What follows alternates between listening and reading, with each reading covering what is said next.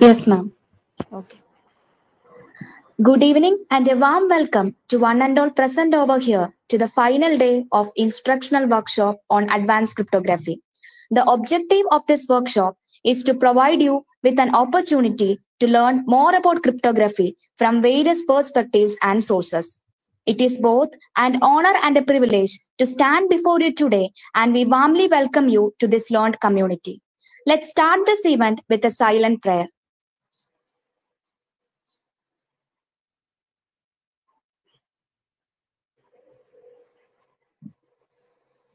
Thank you. I would like to welcome Mr. Ranjit Verghese, Assistant Professor at Department of Mathematics, St. Thomas College, to introduce the resource person for the session. Hi, good evening all. Dr. Ajit Kumar Vyasravu currently serves as the security consultant responsible for risk assessment and vulnerability management for all services and products developed by NetApp.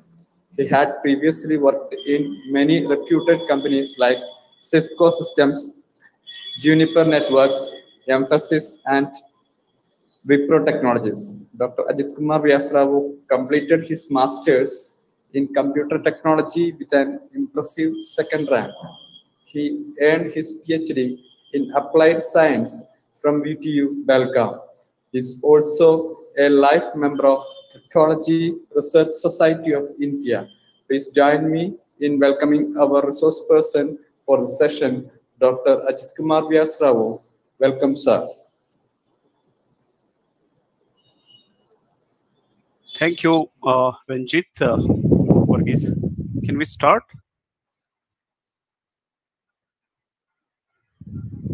Yes, sir, we may start. Yeah, thank you.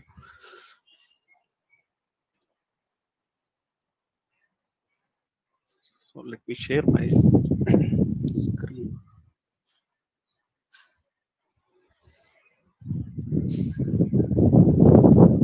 If there is any disturbance in audio, please let me know.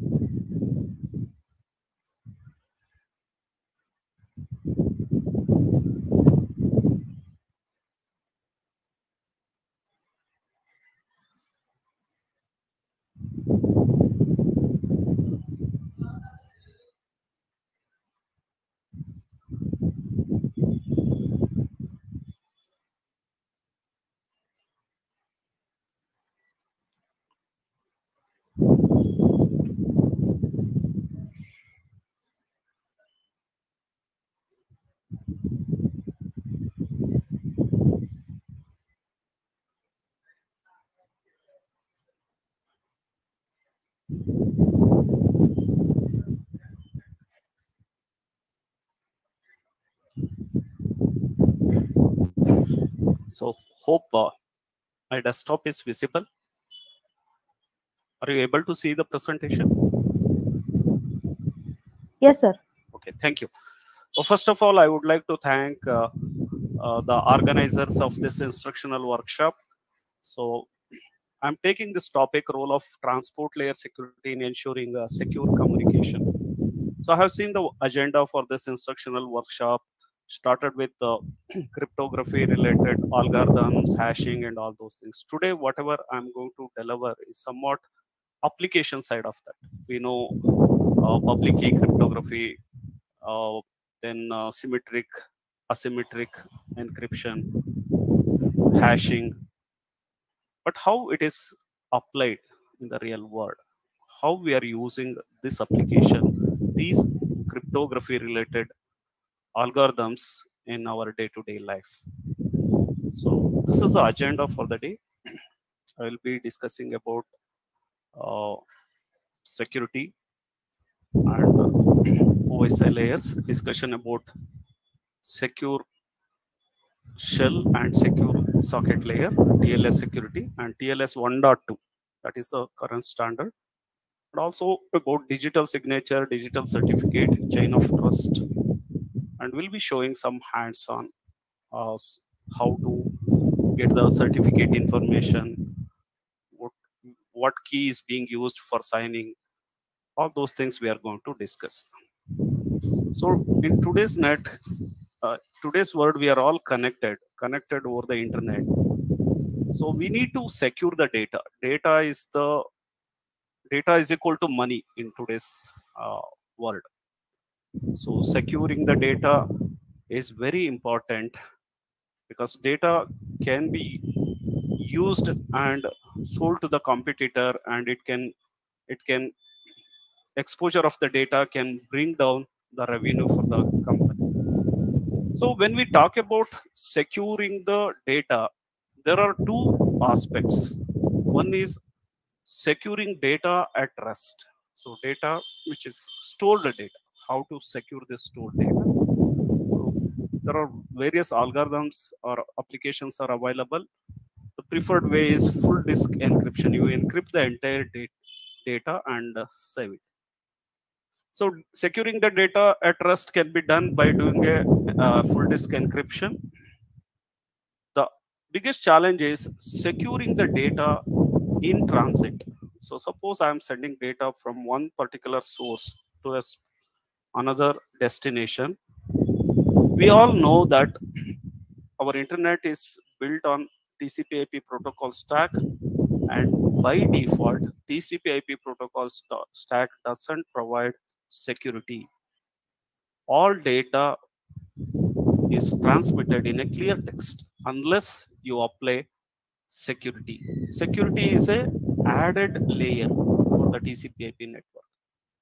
There are various technologies by which we can secure the data in transit. One is creating a secure channel. Basically, we are going to create a secure channel between two endpoints, and the technologies could be like we can use at the network layer, we can use IPsec. That is, IPsec is a standard. So at the network layer, it will encrypt the entire IP packet and transport it over the internet. Then we have some advanced technologies like MPLS, and at the transport layer, we have TLS, transport layer security. If you look at the OSI stack, so question is, which layer is responsible for ensuring the security of data? So we have layers from physical to application layer. Can we designate a single layer which can take the responsibility of securing the data? The answer is no. One layer cannot protect the data. There are challenges, security challenges at each layer.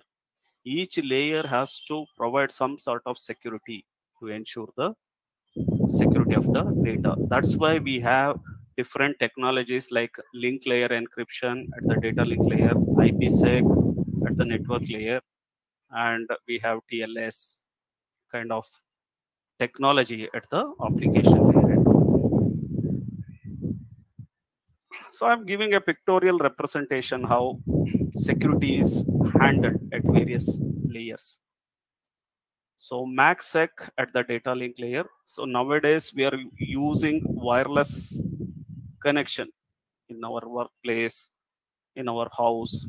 So this data link layer encryption, so security at this layer is very important because we have an open channel. Okay, it is we see in a wired network we can identify if somebody is sniffing or tapping our communication or not, but in a wireless communication it is very difficult to identify the intruder or attacker, or who is silently or passively listening to our communication. So we need to protect data at the data link layer also, and it is not sufficient. If you ask me why we cannot handle the security at one layer, each layer has different purpose. If you look at these three layers, three things are very important in our security and networking. We have a MAC address, that is the physical address that identifies unique host within a network. Then IP address, it is a logical address which identifies unique network on the internet. Then we have the service point addressing at the transport layer. That is nothing but port numbers.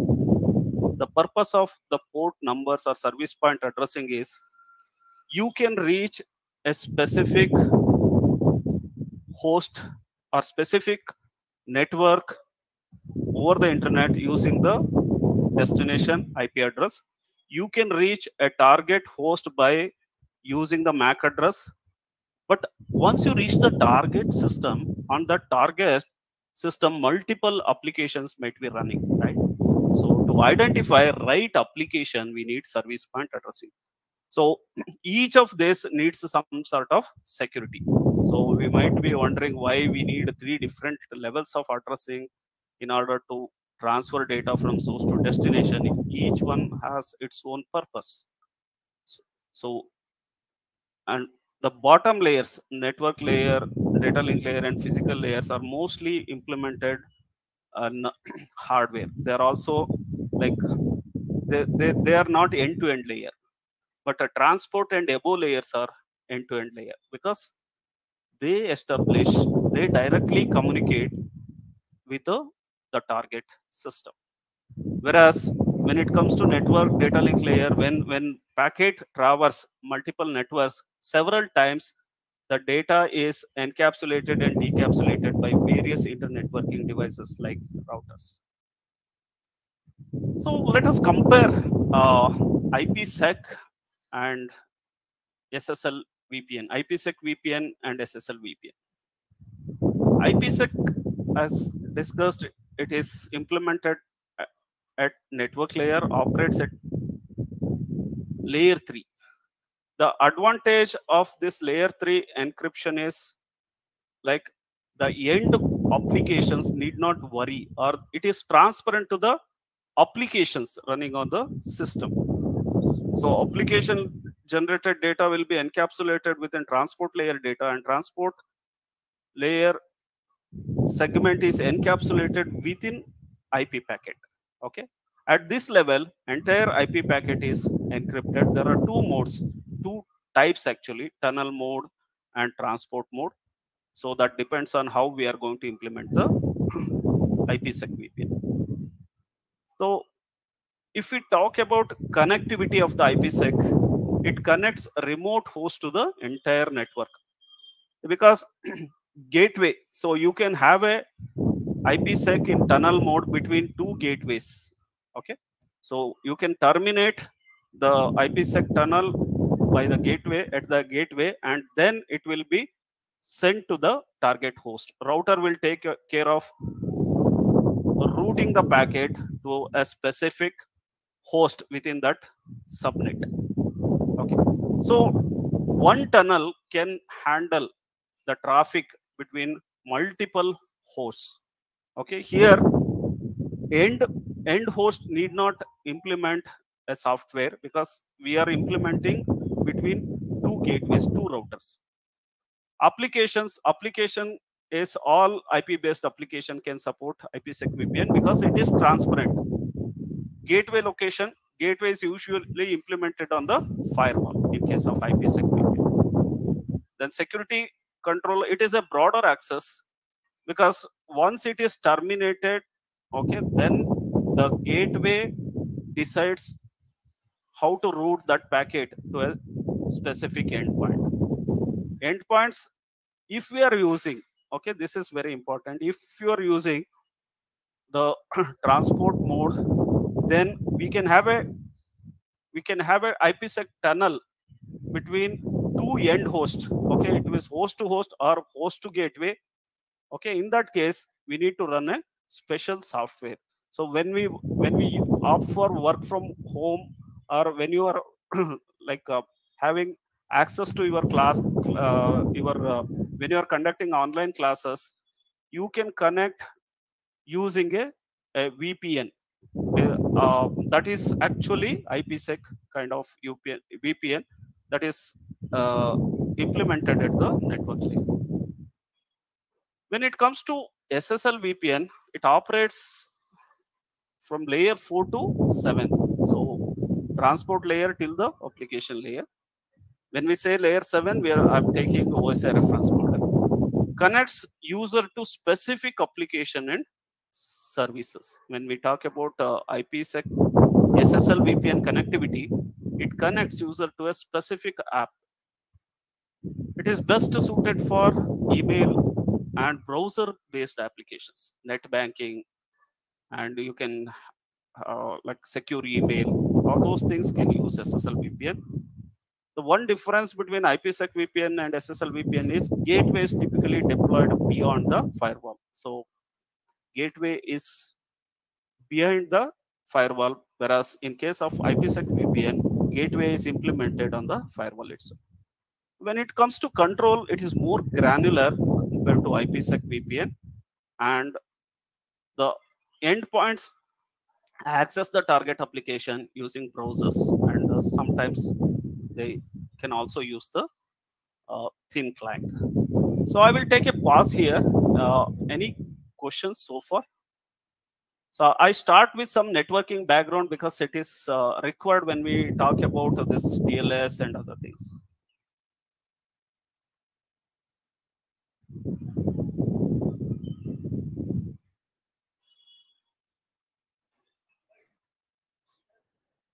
So if there are no questions, I will proceed.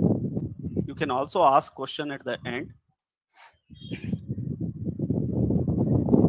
So this is very generic. When we are accessing certain servers, we use HTTP, and another is sometimes we use HTTPS. So HTTP is an application layers protocol, and all these protocols, if you look at the FTP, HTTP, SMTP, all these things are implemented in a client server model. Server will be running on one specific system, and the users can use client to connect to the server. Okay, and the server always uses well-known port number, whereas clients will use FRML, the dynamic port numbers. It is not a well-known port number. Client can use FRML or dynamic port numbers, whereas server always uses FTP server means port number 21, telnet server means port number 23. The difference between HTTP communication, two system, client and server, okay, can use HTTP protocol or HTTPS protocol. If application uses HTTP as a transport, it is not encrypted.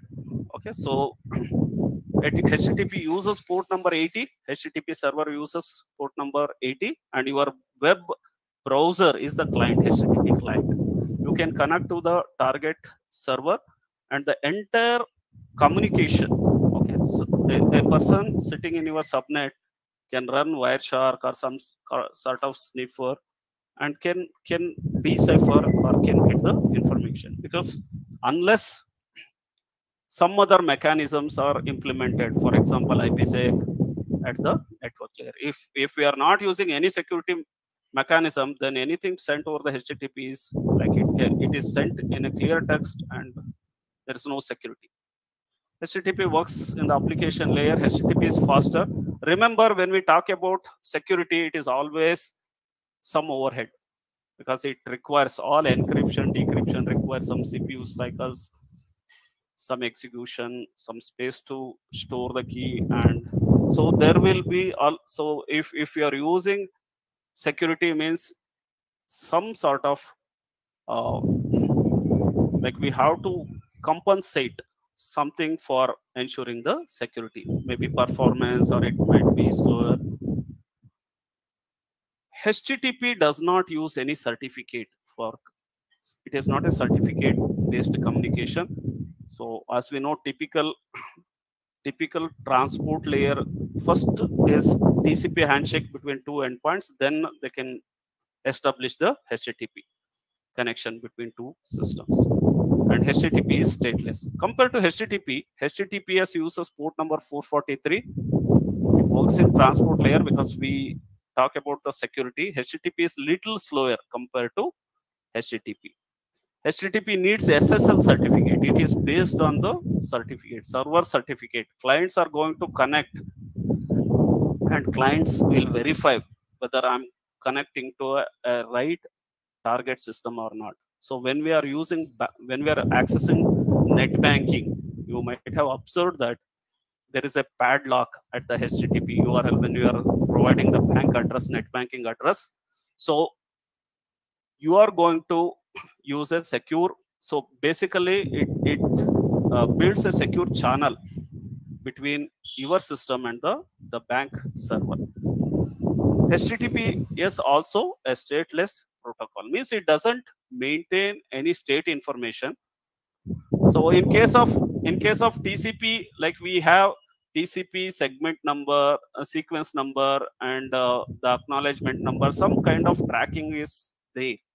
So why these numbers are important is, say, over the internet, when the information is sent in the form of an IP packet, because IP packet is the de facto unit which traverses over the internet and reaches the destination, whether it carries a HTTP information or HTTP information, everything is carried in the form of IP packet only, because router to router communication is through IP.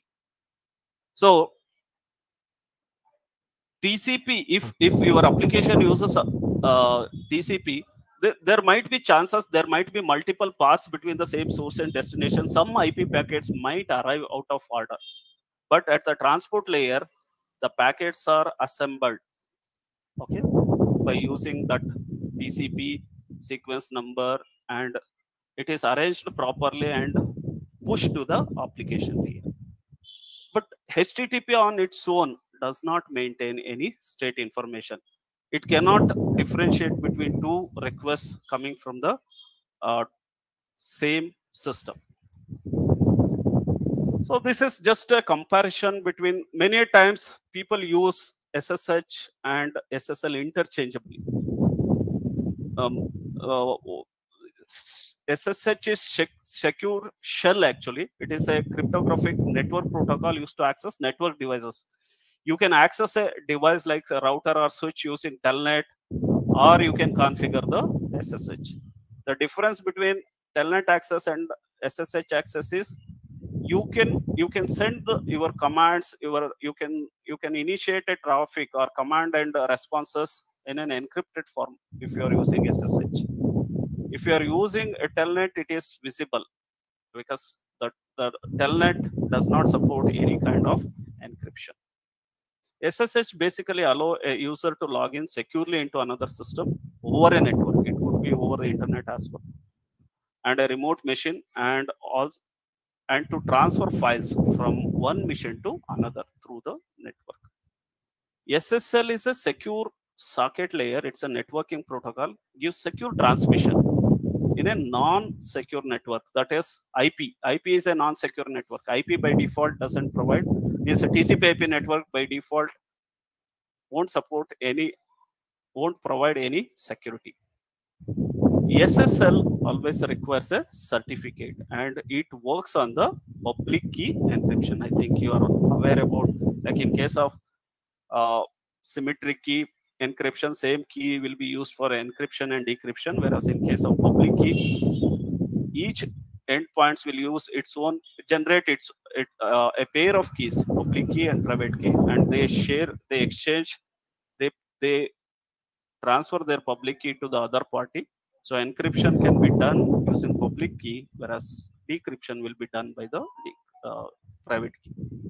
SSL is implemented in various operations of network environments such as browsing also. We are going to discuss, like before TLS we had SSL standards. Now SSL is deprecated. Okay.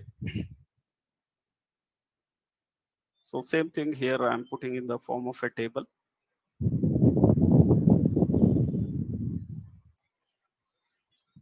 So now we'll talk about standards, different standards. We started with SSL 1.0. It was one published. And the first published standard is SSL 2.0 in 1995. And it is deprecated in 2011. You can see the details about SSL in RFC 6176. Similarly, we had SSL 3.0. It came very next year, but it was in use till 2015. Then we started with the TLS 1.0, published in 1999, deprecated in 2021. TLS 1.1, published in 2006 and deprecated in 2021. When I say deprecated, means it is no more supported. Now we have only TLS 1.2 and TLS 1.3. See, there are some compatibility issue. TLS 1.3 communication, okay, it does not fall back for the previous version. TLS 1.2 can be backward compatible. Now we are no more using TLS 1.1.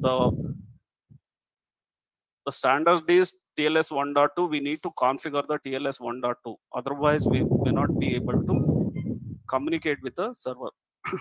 We are going to discuss why these standards are important in coming slides. If you look at the timeline starting from 1995 till 2020, NetSparker implemented Netscape implemented SSL version 3. Then Internet IE Explorer first started with the 1.0, TLS 1.0 in 1999. TLS 1.1 support was came in 2016. Google Chrome started supporting TLS 1.2 from 2018. Now Google supports by default TLS 1.3. Then in 2020, TLS 1.3, 2018 TLS 1.3 version came into usage.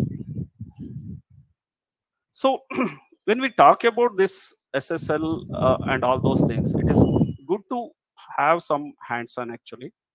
So I'm sharing some of these slides. See, if you visit this slide and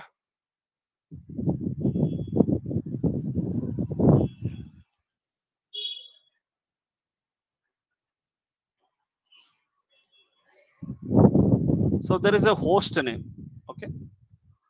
If you supply host name like google.com or any well-known system, it will scan actually. It will do a SSL server test and it will list down all the supported ciphers. Okay. So just for curiosity, I have just submitted the St. Thomas address. That is, so you can also try after this session or something like that to check, okay, so which and all the protocols are supported. So overall rating is A. So you can see that the server supports a TLS 1.3. So this is the form of SSL, the certificate. So certificate will have some fields like subject, common names, alternate name, valid from. So this certificate is valid from 23rd February to 2023 and valid until like 24th May 2023. So, like it was like expires in 3 days, but today if you do that, it has been revised actually. You can see that it will be it is extended for another 3 months actually. So deliberately I have taken this when I was preparing my slides actually. So there will be the validity information will be there. If the validity expires, then when you are trying to connect this web server, so it will give a notification. The site is not secure. Would you like to continue? Okay, so you can say that. But now if you try your the address, the web address, okay, the www.stthomas.ac.in, you can definitely say that the validity is till August 2023. Then who is the issuer? Then signature algorithm. This is all we are going to discuss. So it uses SHA-256 with RSA. Then some other fields are there. We are going to discuss later. So interesting thing is the cipher suits. See, this supports both TLS version 1.3 and 1.2. Okay. So if you enable TLS 1.3, these are the cipher suits. See, basically what happens when the client trying to connect the server. So we are going to discuss that handshake. During this handshake process, client will list or provide the list of ciphers it supports. Then server will agree upon the cipher suits if both are using the same set of certificate. So when it is agreeing, it will always agree for the highest one. So if you let us assume that the client proposes, like, I have support for this TLS AES 256, GCM SHA 384, and TLS AES 128, GSM SHA 256. Suppose server supports both, then server agrees for the highest one. Always it will go for that. If you enable TLS 1.2, then these are the cipher suits supported by your web server. Okay. And these are the weak ciphers. So the cipher suits which are in green are the stronger cipher suits, but the cipher suits in red means they are weak ciphers. Why? What we need to do as a best practice is, when we configure our server, we have to disable all these weak ciphers by configuration. Otherwise, what happens if client, instead of if client has support only for these weak ciphers, then server has to agree only for the weak cipher. And these weak ciphers have some vulnerabilities. There are different attacks. Okay, based on those attacks and vulnerabilities only, we are designating them as a weak cipher. So we have to make sure that our server always supports strong ciphers, and through configuration we have to disable all these weak cipher suits. So, and also you can access your university or college website through mobile. So that's why you can see Android and different browser supports, and all these informations are available. It is a good documentation. So it is available over the internet. You can just go to the SSL labs and submit your server address, and it is a public information. Okay, you can just get all the information. Okay, you can try this as a part of hands-on. Next. So when we talk about security, three things are very important. That is also known as CIA: confidentiality, integrity, and authentication. So if any of these three are compromised, then security is in danger. Confidentiality is always ensuring the data is not available in its original form for any attacker. Data is not transmitted in its original way. It is encrypted, or it is transformed to some other way, so that even the data is captured by an intruder, he will not be able to get any meaningful information. Authentication is very important, because over the internet it is very difficult to establish the true identity. So when we are trying to connect, you might have seen there are several instances where a fake website has been created. There are many phishing mails. So phishing attacks, you will receive a notification stating that, okay, our bank is updating the customer data.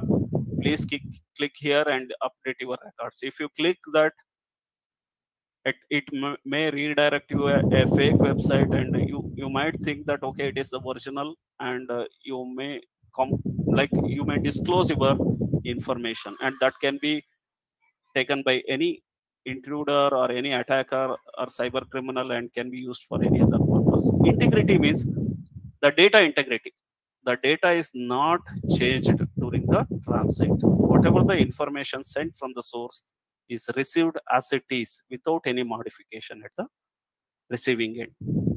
So TLS security has three objectives: confidentiality, authentication, and integrity.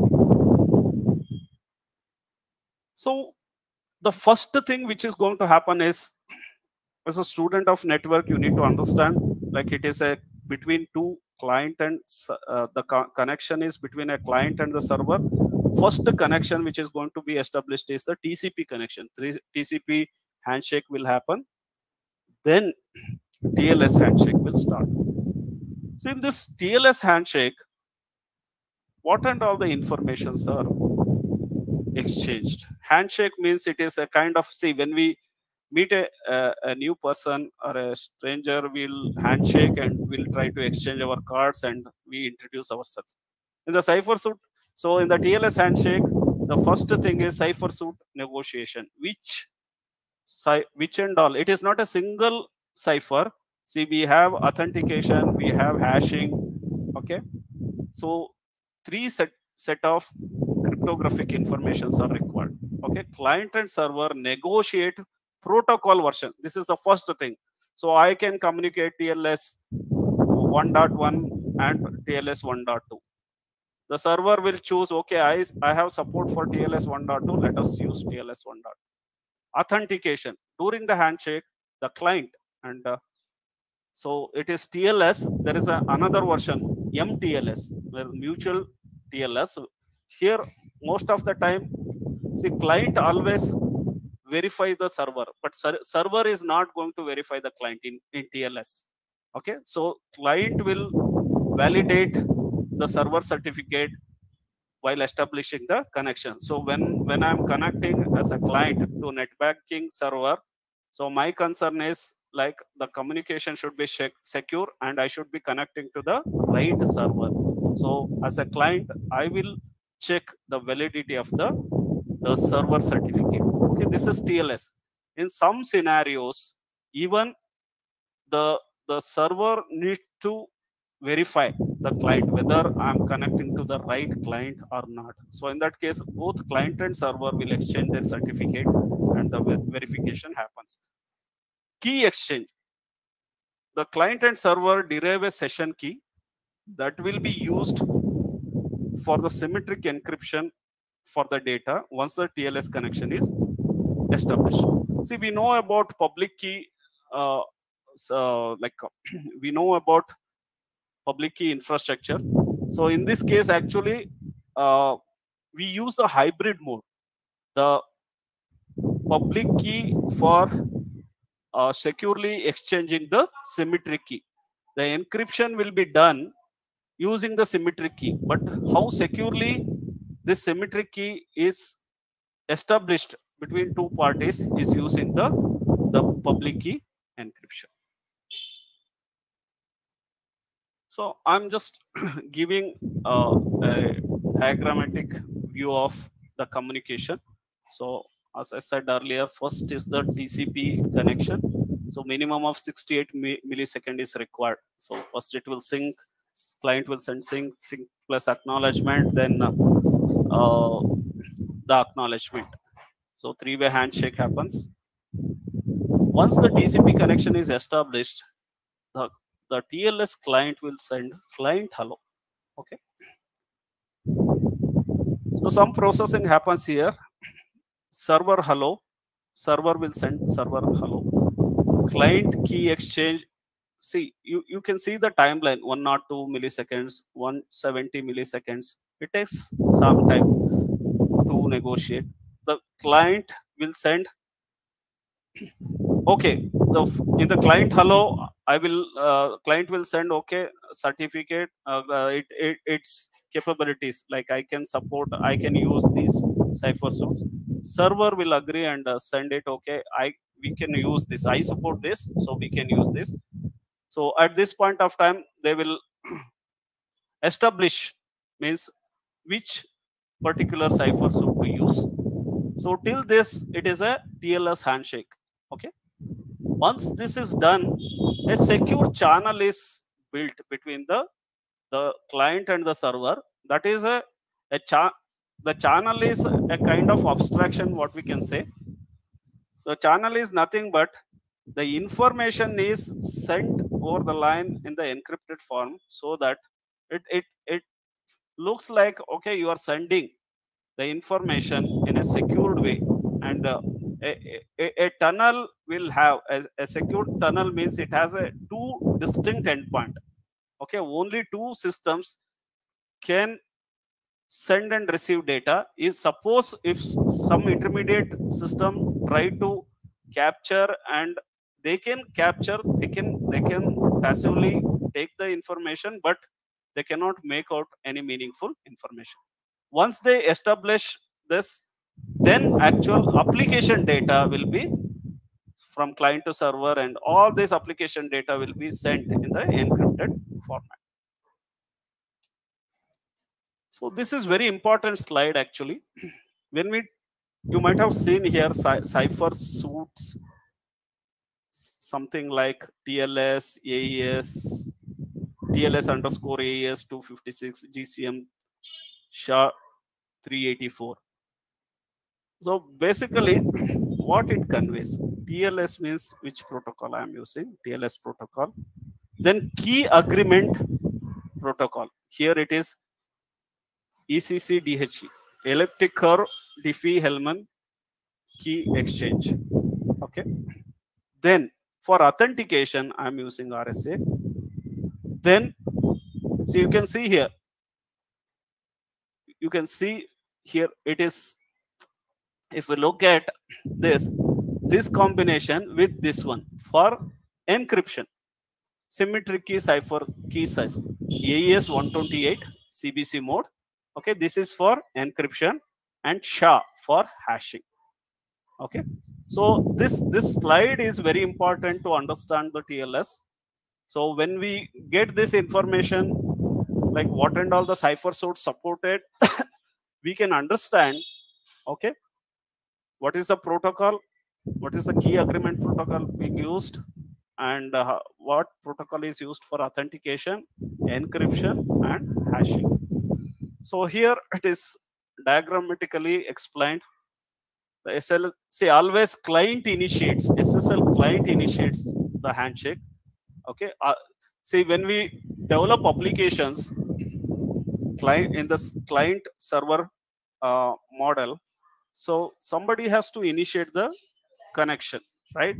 So in case of SSL or TLS, it is always client who is going to initiate the connection. There are some applications where server itself will initiate the connection, or connection request, or handshake, or something like that. But in this case, client always try to like establish the connection. So he will send the client hello, and in this client hello cryptographic information, what and all the protocol suits I can support, or I can use. Then server will receive this. Remember, before sending the client hello, these two endpoints are already connected using the TCP connection. Server will send server hello. Then the third step is verify server certificate. So, so there is a certifying authority. When server sends the certificate, so in the browser, so when I type something like google.com, you can see that there is a pad. So this is a secured one. You can click here, site information, connection is secure. Okay. And also,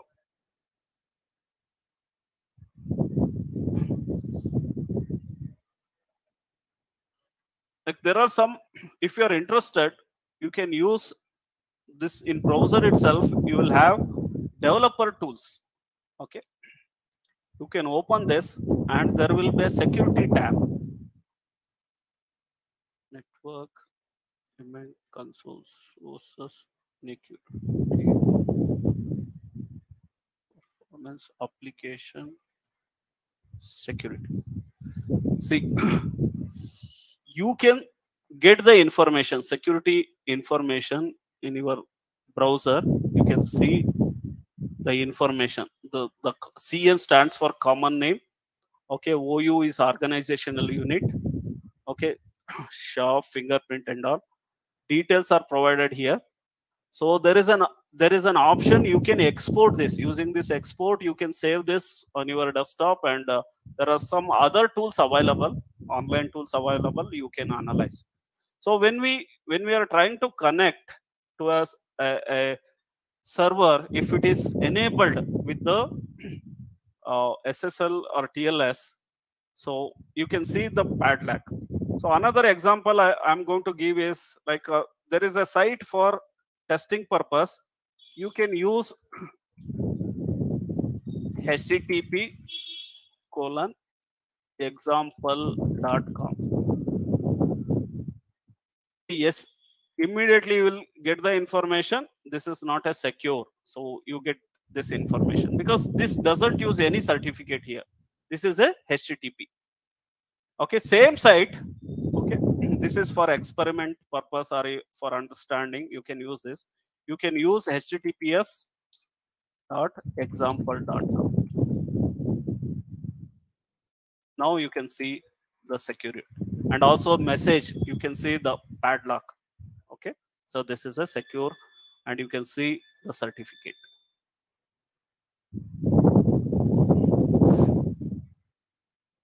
So I'm coming here. Actually, client, see, we need to connect to the right server.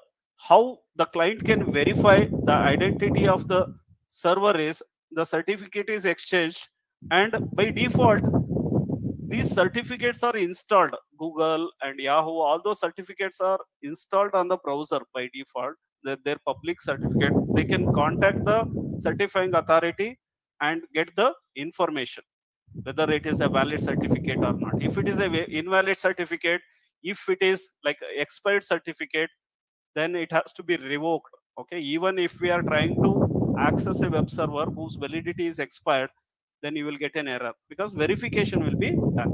So after this exchange, client finished, server finished, they exchange the message, and now onwards it is the encrypted information. So it is the data is sent over a secure channel. So as we know, like several cryptographic algorithms are being used in the TLS cipher suit negotiation. One is key exchange algorithm. The method used to securely exchange an encryption key between client and server, because this internet, see, in case of symmetric key system is the key has to be exchanged between same server and the client. But how to share the symmetric key over an insecure internet?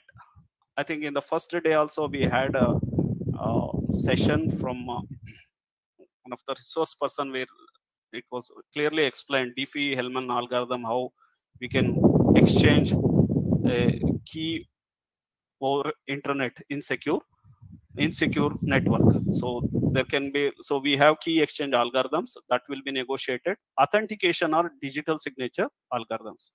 So mechanisms to use authenticate the other party using asymmetric cryptography and certificates.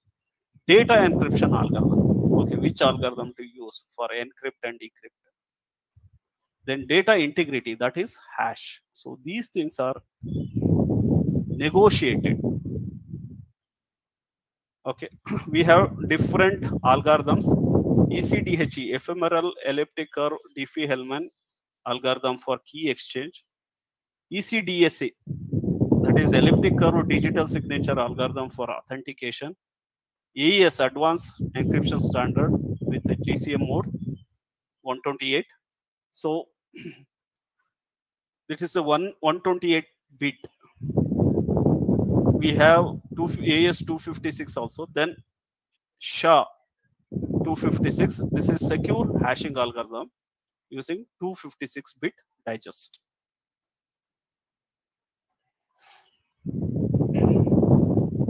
In TLS authentication schemes, So historically, on 3 types of digital signatures, that is DSA, RSA, and ECDSA. DSA digital signature algorithm, it is no longer allowed in TLS 1.3 and not available in TLS 1.2. So when we move from one version of the TLS to another version, so the support for certain algorithms have been deprecated. RSA algorithm can be used for both key exchange as well as the authentication. Then elliptic curve digital signature algorithm is a variant of DSA, but uses elliptic curve cryptography. So just for information. So I think you might be having the Linux missions available in your labs, colleges, and all. Suppose if you want to use a ready-made Ubuntu kind of system for 1 hour or 2 hours for your purpose, you can always use this kind of link. This is for Kubernetes training related, this one from Linux Foundation. You can always go here. So most of the students might be knowing this, but just sharing for this awareness. So this will be like 120 minutes. Almost for 2 hours you can do this. Why this is required? Suppose if you want to install Nmap, if you want to do some like if you want to execute some of the commands, you can try this. So installing your own VM and like installing VMware or the other one, some box, I believe, I don't remember actually. So some you need some application over that, you need to install the Linux Ubuntu or some flavor and all. If your requirement is just to execute some Linux command, just to try out something, you can always go for this playground killer coda, and it is available for one disadvantage or drawback of this application is it is temporary. Means you cannot save your results, you cannot again log in here. If your purpose is only for temporary use, you can always make use of this. Okay, so we need to understand, I think most of you are aware, we can connect to the server either using a web server, either using a web client, or in the command prompt also we can connect to the web server. That is curl. Curl is the command. So I'm going to use this one actually, just for curl https google.com verbose -vs. So you can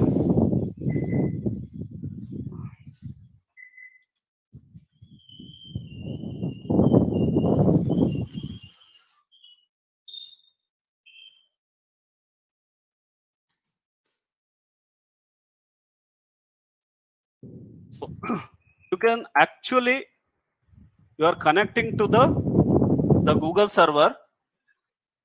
Here verbose means output. Instead of like either you can capture this traffic using a Wireshark like application, or if you want to get the output in a verbose form, you can always use the -v option or -v option, curl the website. Then you can see that, say how handshake happens, client hello, server hello, encryption, encrypted exchanges, certificate, cert verify, finished, TLS change cipher, TLS handshake finished. See, finally, both client and server agreed upon this. TLS AES 256 GSM SHA 384. Server certificate, google.com. See, start date, expire date. This expires in July. Then the host name. This is so all these details. I think in the SSL lab also we got this information. So one good thing about here is it gives the certificate information as well and various information. So you can also use curl this option with your university, the address, the internet address, St. Thomas College, ac.in, and Just for learning purpose, you can go through. So one disclaimer: when we do all this activity, many times we know we will be having access to the many sensitive information. As a responsible individual or citizen, okay, we should use all such information only for good purpose. Okay, the intention, and also it is legally prohibited to scan some other networks, somebody's website, and all those things without permission. We are not supposed to touch their network or infrastructure. Okay, so be aware. During your journey, you learn many tools, and those tools are going to provide tons of information. But before using a tool, just try to understand whether I'm authorized to use this tool. Do I have permission to use this tool? And if I get any information, I'm going to use it only for the good purpose. So I will take a pause here. It has been almost 1 hour. Looking for any queries from your end.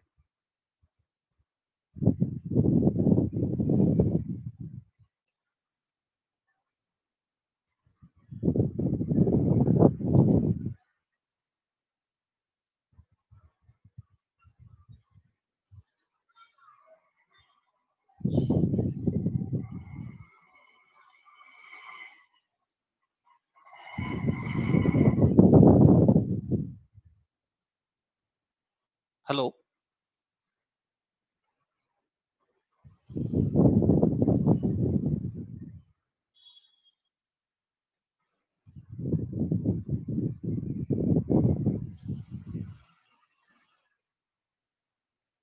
Shall I continue with the topic?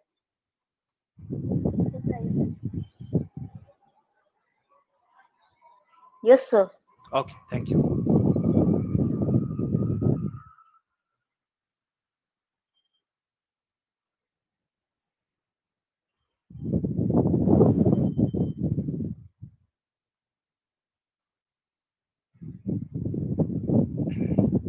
So you can try these commands and try to analyze the output. So again, explaining this handshake in detailed manner. So the client hello is the first thing which is going to happen. So here client will send all supported TLS versions, UTC time, then a random number, all supported cipher suits, session ID, and URL of the server. So this also captured. You can run a Wireshark, and if you analyze, you can see these are the handshake type. Okay, then the random number, session ID, cipher suits. See, 16 different types of ciphers which are supported by the client. This is the first thing. Then server hello.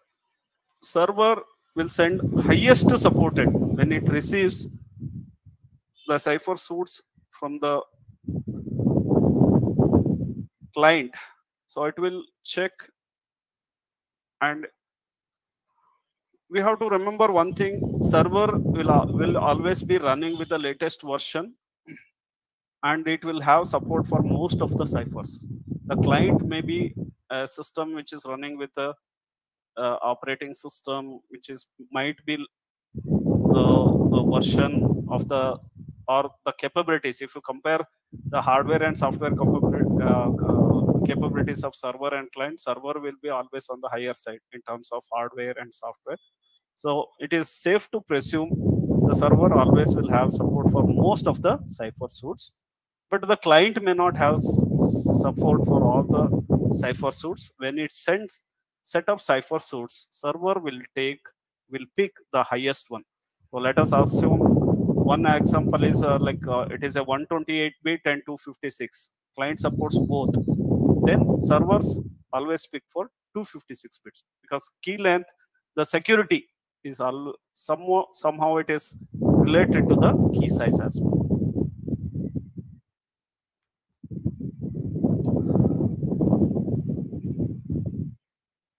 So server hello also you can see. So cipher suit selected. This one is selected. You can run Wireshark when you are connecting to a target system and try to capture the TLS. Say TLS traffic, TLS 1.2 version, TLS version 1.2. So here you will see the information. So client hello, then server hello. If you highlight this, you can analyze this. Then certificate, server encryption key, and server hello done.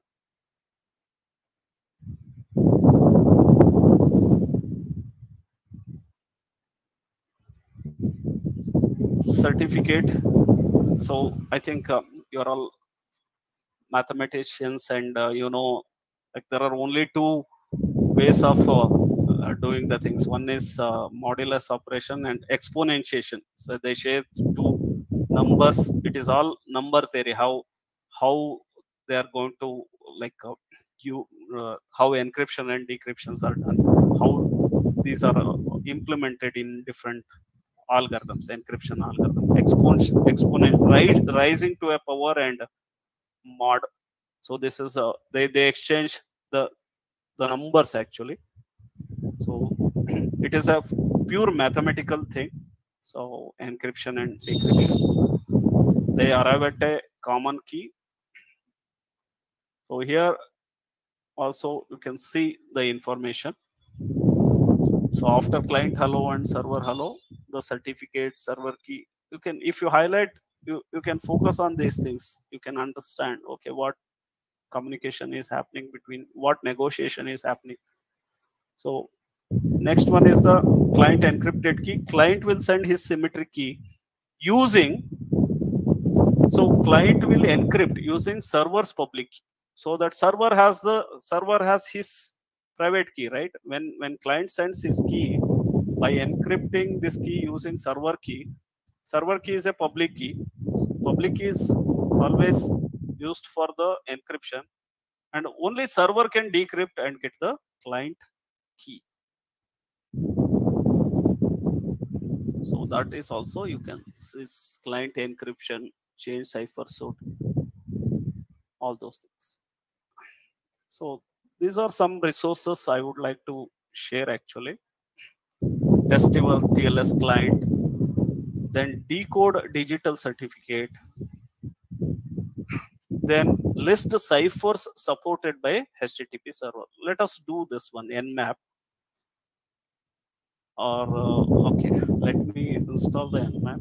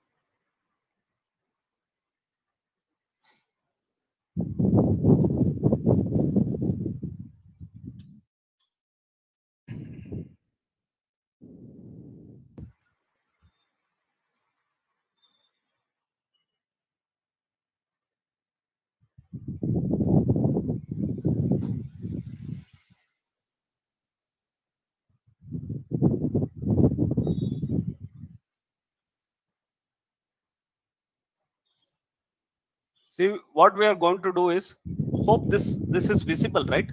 Can somebody confirm? Yes. Okay. So what we are going to do is, I just installed the Nmap on that Ubuntu system. So as we know, like example dot we can use. This supports both like HTTP and HTTPS, but we are trying to check the HTTPS connection. So I'm going to execute this command on the system.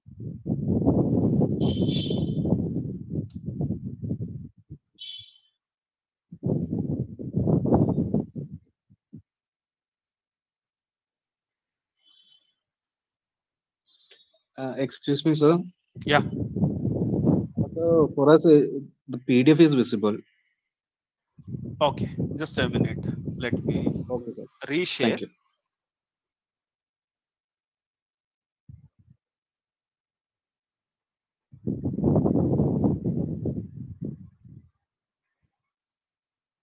Stop sharing. Share again. Window.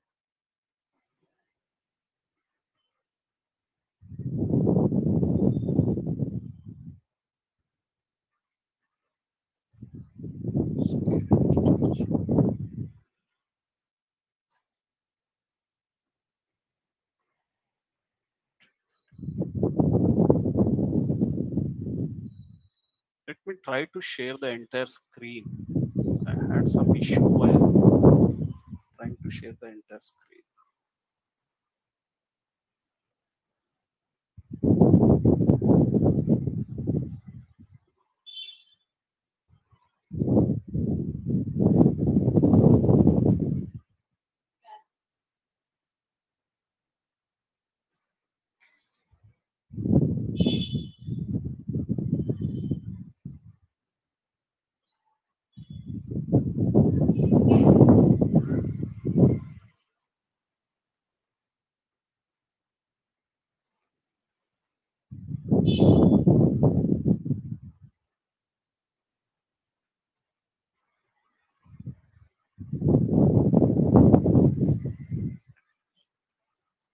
Application.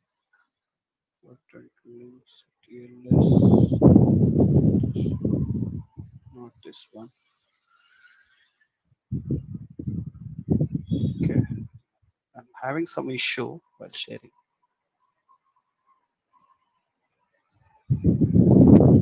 It is in a separate browser actually. I'm trying to.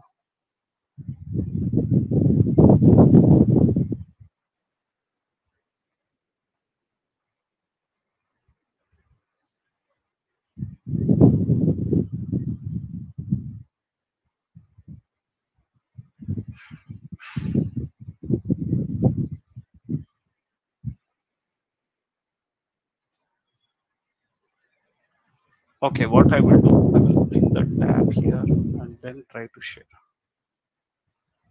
Okay.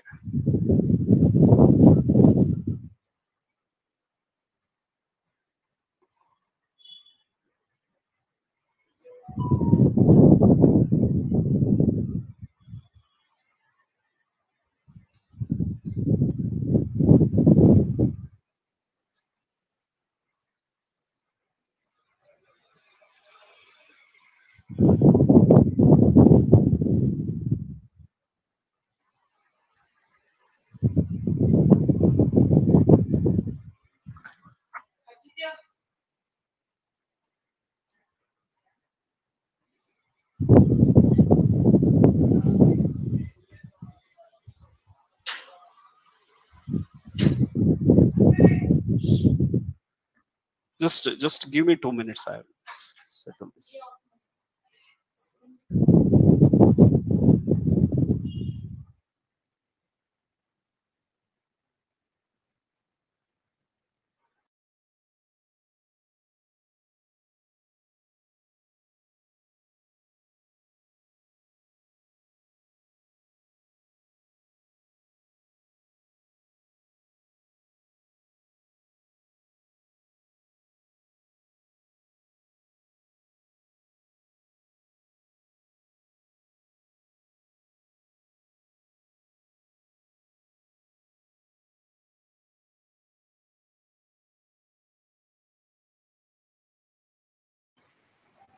Okay. Hope now it is visible. Yeah. So we just executed this command nmap script ssl enum ciphers with example.com. So it has given like it supports TLS 1.1.1, 1.2, and with each version, what are the supported keys or cipher suits. Okay.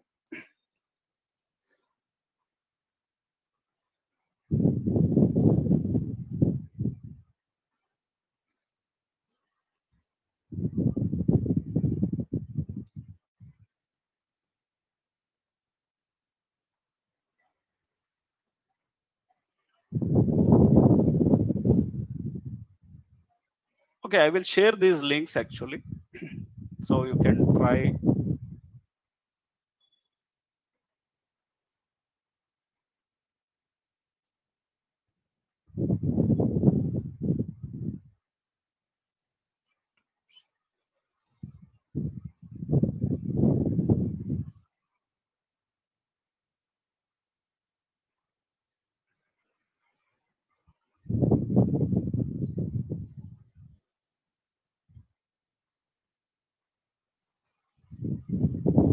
Now continuing with the presentation. So these are the links we can try out some of the hands-on. So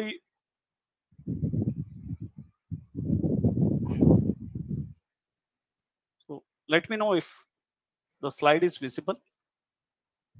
Yes, sir. It's visible. Okay, thank you. So if you get the public key, how to extract using in command line? So OpenSSL is the tool actually. In order to, so what you can do is, if you have the public key, if you want to extract the, see, the certificate will have public key. Many times what happens when we are going to share our public key, that key will be embedded in the certificate, and certificate is sent to the other party. So if you are the party, you have received the certificate, but you have to extract the public key from the certificate. We can use the OpenSSL command. Okay. So using OpenSSL command, we can save the output to the PEM file, and we can use, otherwise there are online PEM parser. Once you save this in a PEM format, there are online PEM parsers are available. You can use this tool to extract the public key information. Let me try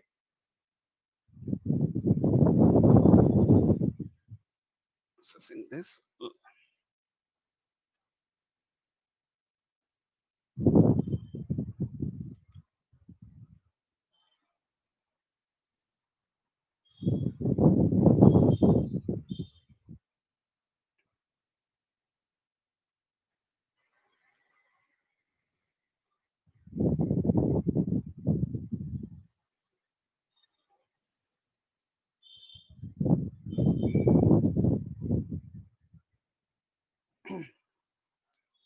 So generally the certificates will be, see,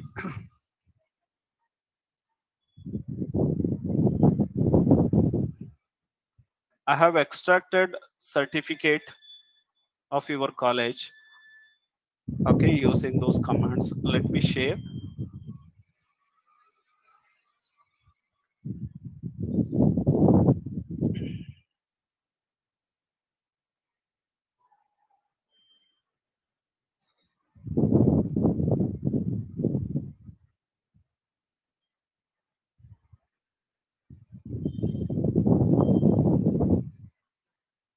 See, if you extract the certificate, this will be in this form actually. There will be a begin certificate, end certificate. So what you can do is you can copy the entire information from begin to end. Okay, and you can use the online parsers. Suppose if you want to extract the certificate or public key from this, you can use the online parsers. You can copy and paste the certificate, and you can extract that particular information.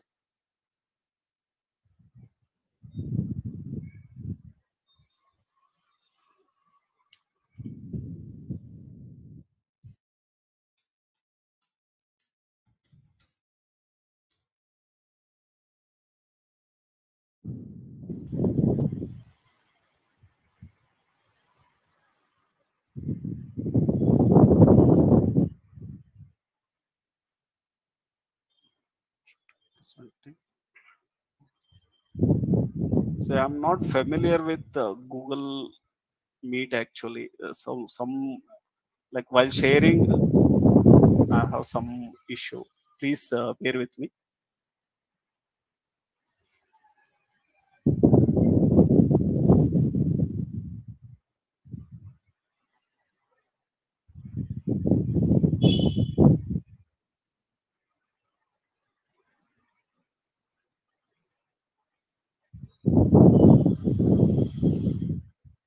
Okay. So using the online parsers, you can extract the public key. So now we are going to discuss something related to digital signature, hash functions. These are very like now why we are using this as TLS, why certificate based, why we need to use certificates for sending the details. So we'll try to understand the hash function, then authentication, all those things. This is very simple actually. So sender, he will run this entire message through a hashing function and create a digest. In the simplest term, like we are all familiar in those who are students of networks, like we have CRC, cyclic redundancy check. So in the layer 2 frame at the end, we will add the CRC. CRC will be computed on the entire frame and will be appended to the frame. So transmitted, when the receiving host receives the frame, it will again compute the CRC. If the received CRC and computed CRC are one and the same, data is not changed in transit. Okay. So similarly, the message is run through a hash, digest is created, and it is appended along with the message and sent. The receiver will break that message and digest separately. He will submit this entire message to a hash algorithm or input function. He creates digest in at the receiving side, and this generated digest is compared with the received digest. So if both are same, then there is no the data is not manipulated or modified during the transit. When we talk about hash functions, these are the desired qualities. So it should be uniformly distributed. Collision resistant means it should generate unique hash for every message. For two different messages, it should not generate the same hash.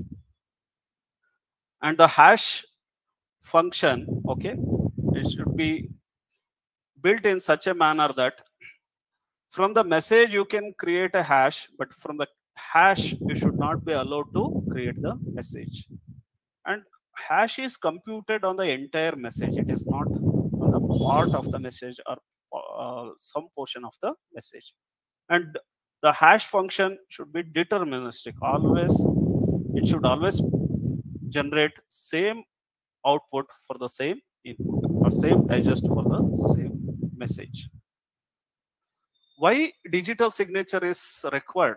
It is for non-repudiation. Somebody sends a message and later he says that, okay, I didn't send that. I'm not the originator. It was sent by somebody, some other person.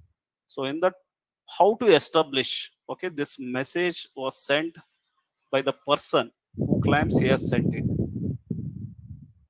So it provides an assurance, message coming from the true source has not been altered. Okay, the sender cannot claim or he cannot retract. Once he sends a message, if it has a digital signature, means we are protecting the message with the digital signature, means just remember, digital signature is on par with our physical signature. When we sign a document, we are legally bound. Okay, later we cannot say that, okay, I didn't sign it or I signed. So you have to prove that, okay, it has been like somebody has forged my signature or something like that. In digital world, like forging is not possible. Our probability is less because of the technology which we are using. So how digital signature is created? So we know about the hashing mechanism. It is just some additional step for the message is run through hash, digest is generated. Then we are all familiar with the public key cryptography. Sender will have pair of keys, public key and private key.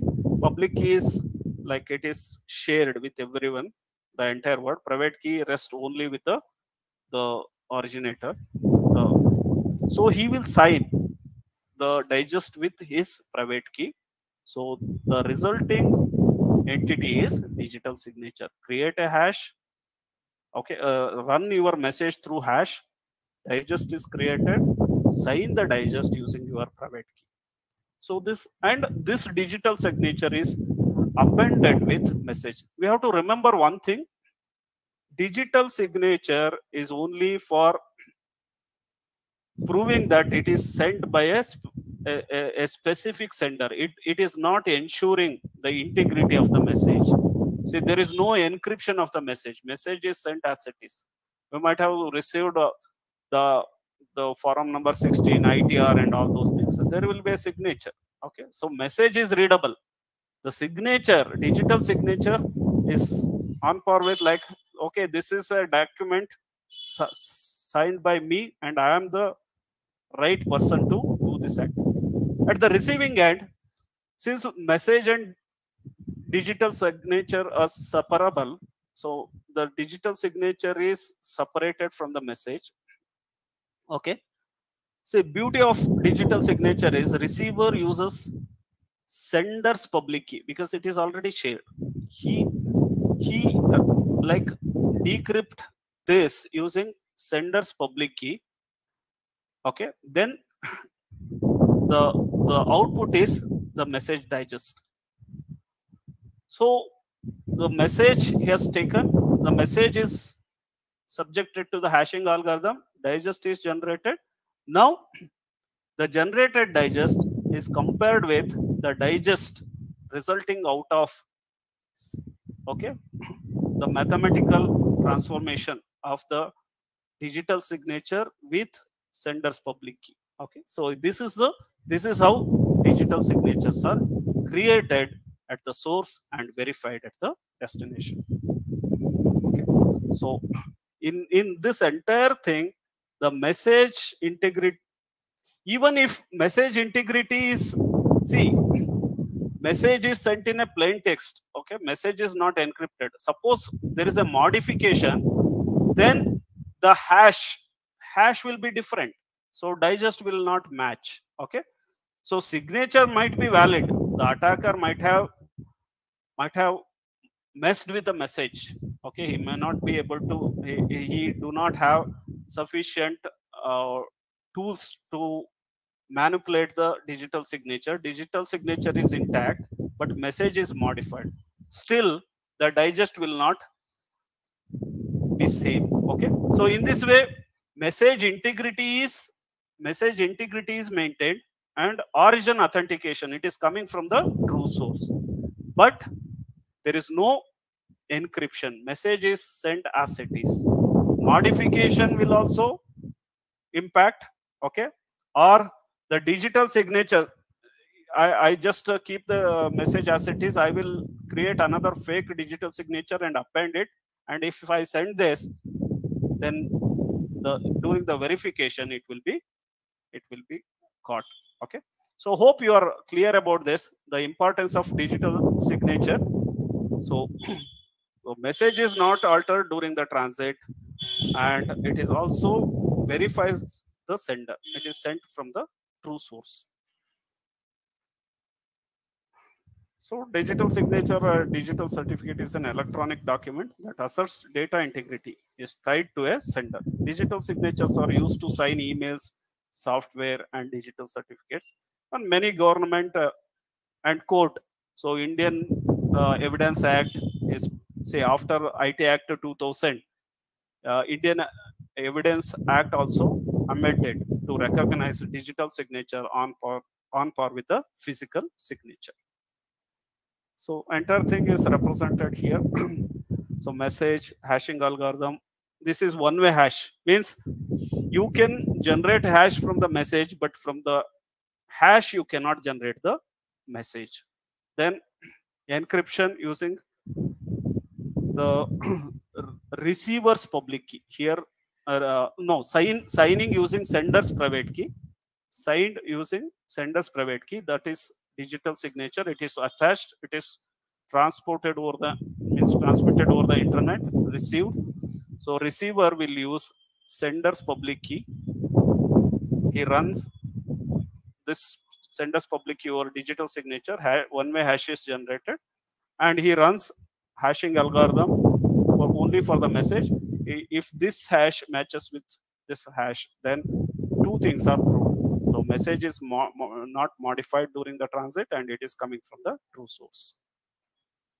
So this is a very generic thing. Public key. So for supporting digital signature, we need public key infrastructure. Public key infrastructure includes, okay, public key, publish public key or certificates, certify that a key is tied to an individual or entity. So certifying authority will also comes into picture. Provide verification of the validity of a public key. Provide services such as confidentiality, integrity, and authenticity. Okay, non-repudiation and access control. So digital certificate, encryption plus hash plus digital signature.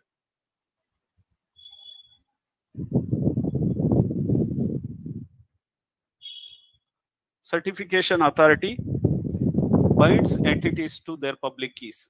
So when we register our domain, okay, the web server, when we are going to purchase a certificate, then so see over the internet, to just wanted to time check how much time I have for this presentation.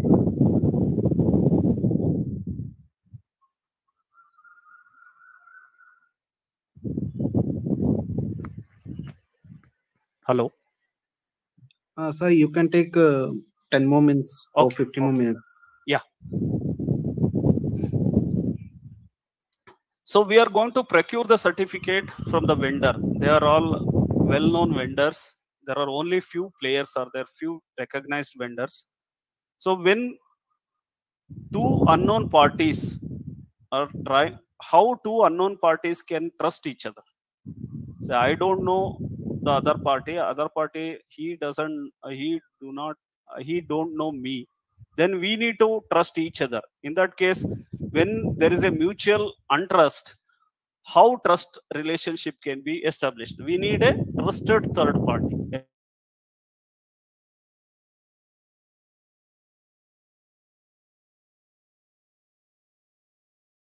This third party, and my counterpart also believes third party. In this way, an indirect trust relationship is established between me and my counterpart. Okay, so certification authorities plays that particular role, because we need a mechanism when we want to have this negotiation or business between two unknown parties, how trust relationship can be established.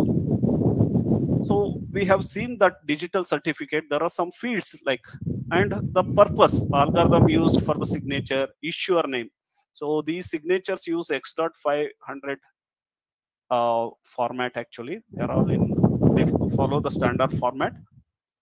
Then period of validity, start date, end date, subject's name, subject's public key information, issuer unique identifier, extension, and digital signature of CA. This is very important. See how I can verify the server or a Citibank server is the true server, or it is the right identity.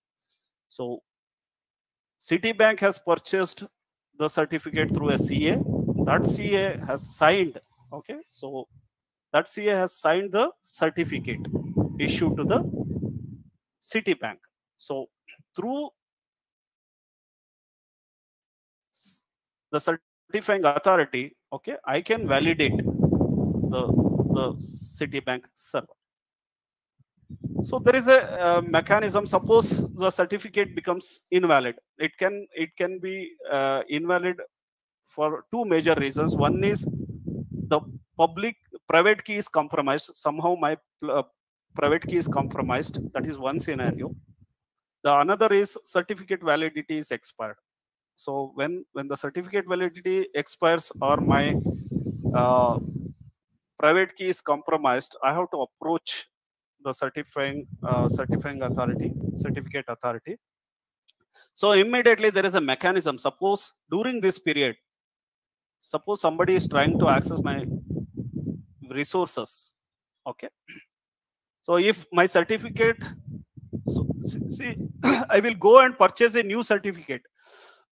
But what if somebody is trying to reach me using the old certificate? There has to be some mechanism by which I can invalidate the certificate. That is known as certificate revocation. The CA will maintain the list of the certificate which are invalid. That is known as CRL, certificate revocation list. Before checking whether server certificate is valid or not, first the certificate revocation list is consulted. Okay, if this certificate is already in revocation list, then it is an invalid certificate. Chain of trust, this is very interesting. There can be multiple players. So root certificate, intermediate certificate, and end entity. So there is a tool by which we can extract entire certificate. Okay, but how to verify the chain of trust? See, this is the end certificate, this is an intermediary, and this is a root C. If you observe here, issuer, okay, so the reference and issuer private key. See, it is owner's distinguished name, owner's public key, issuers, that is CS distinguished name, and issuer C. If you traverse here, the subject and issuer will keep on interchanging, and at the root level, both will be same. I think I have a slide for that. We can visit here. This is very interesting article. See, this explains certificate chain in a very simple manner. Subject FD issuer. Okay, he is the intermediate, he is the leaf node, he is the root. So if you traverse from here to here, subject and issuer, okay, the issuer name comes in the subject name, and this issuer will be pointing to the next CA. See, for the end one, he is the not root CA. Issuer is the intermediate. Okay, issuer name will become the intermediate CA subject name, and his issuer will be the root certificate. But when you reach the root certificate, both subject and issuer name will be identical. So in this way, you can identify whether a CA is a root CA or intermediate CA.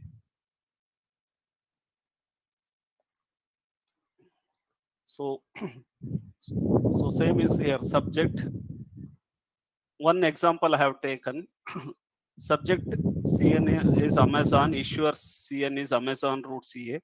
So if you start from here, okay, this is the leaf node, this is the intermediate, this is the root. This one is the root. So in this way, when you reach the root, the issuer and the CA both will be the same. Okay, I can skip this certificate chain. I can keep. So just to cover this one, actually, digital certificate and digital signature, comparison of these two. Digital signature is like a fingerprint of an attachment to a digital procurement document, whereas digital certificate is a file that ensures holder's identity. Digital signature is I generate a hash and I will sign with my private key. Okay, but when it comes to digital certificate, some third party, that is CA, is attesting my identity. Okay, he is binding my identity to the certificate. The process in case of digital signature, hashed value of the original message is encrypted with sender's secret to generate the digital signature. We know how digital signature is created. When it comes to digital certificate, it is generated by the CA. That involves 4-step: key generation, registration, verification, and creation, which is beyond the scope of this discussion. That's why just giving the overview of this. So how they are different. Security: in case of digital signature, authenticity of the sender and integrity of the document. Security services, it serves only two purposes: digital signature, authenticity of the sender and integrity of the document. And since authenticity of the sender is established, the non-repudiation is ensured. So he cannot say that I didn't sign this. But in digital certificate, it provides security, authenticity of the certificate holder. What you can say is, in case of digital certificate, like it is also like encrypted. So even security is also provided. So keys are sent actually. Using that, later both the parties can establish a secure channel and send and receive the information. Digital signature follows a DSS, that is digital signature standard, whereas a digital certificate follows X.509 standard format. So this is one vulnerability. There is a I will share this presentation with the organizers. Please go through some of the hands-on. Actually, I'm running out of time. Otherwise, I would have given hands-on as well. So this is my conclusion. Transport layers security plays very important role in securing data in transit when we are sending the data over the internet. Majority of the implementations are using TLS 1.2 version. So TLS 1.2 and 1.3 are compatible. If my server supports 1.3, it also supports 1.2. But if my server supports only 1.2, it is only backward compatible. TLS 1.2 and 1.1, but 1.1 is already deprecated. Certifying authority plays very important role in establishing the trust relationship between two parties over the internet. So thank you. Thank you, sir. Participants, please note, the link to submit the feedback form of the session is shared in this Meet's chat. Kindly submit it without fail. Thank you. The session is now open for any questions or discussion.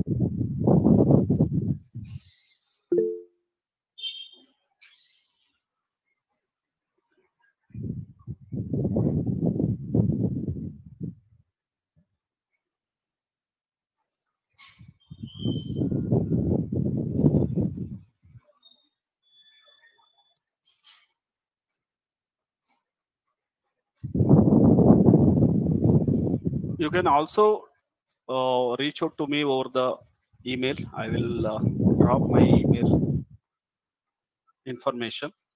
If you have any queries related to this TLS security, digital signature, and anything. I'm not sure whether this session reach the target audience or not, because it is more of application side oriented, and I believe most of us are aware about this digital signature, digital certificates and all, TLS security and all. So I'm coming from more of networking and security background, hence I would like to give more hands-on kind of thing.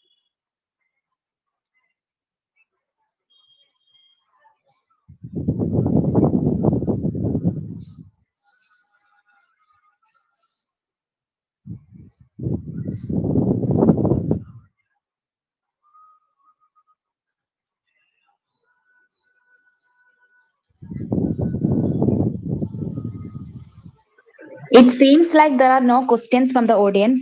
Moving on, I now request Mr. Ranjit Verghese to convey the concluding remark. Good evening, all. It has been such an honor to be a part of this wonderful event. On behalf of this organization,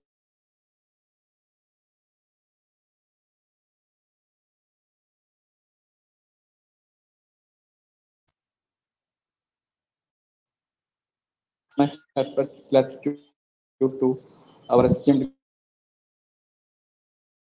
sites and we were all thoroughly engaged by your presentation.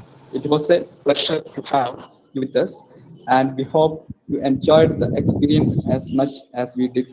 Thank you, sir. Thank you. Thank you. Thank you, sir. Let us take a break and assemble back at 7:30 p.m. for the next section. Thank you.